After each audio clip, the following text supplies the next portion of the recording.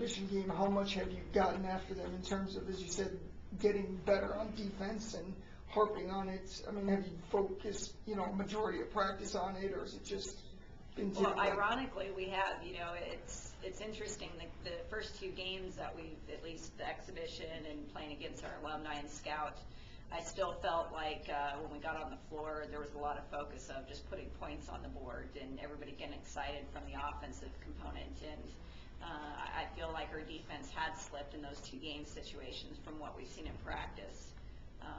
Gino Ariema, he spends very little on defense in practices, and we're spending probably over half of our practice just on defense alone. So we are definitely putting the effort there. It hasn't yet carried over, but I do see some signs of being in the right spots, better than where we were at last year. I think we have some signs of where we're directing those shots to be taken from the offense. So I think we're putting ourselves in a pretty good situation. The next step is that toughness factor, the physical factor, and just a little bit more of the anticipation and communication.